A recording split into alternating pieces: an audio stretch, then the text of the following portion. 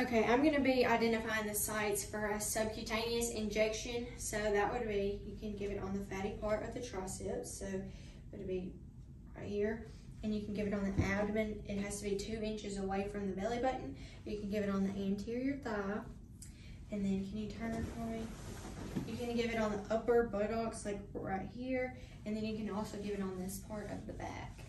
And so for the subcutaneous injection, the needle, the syringe can be 1 to 3 milliliters.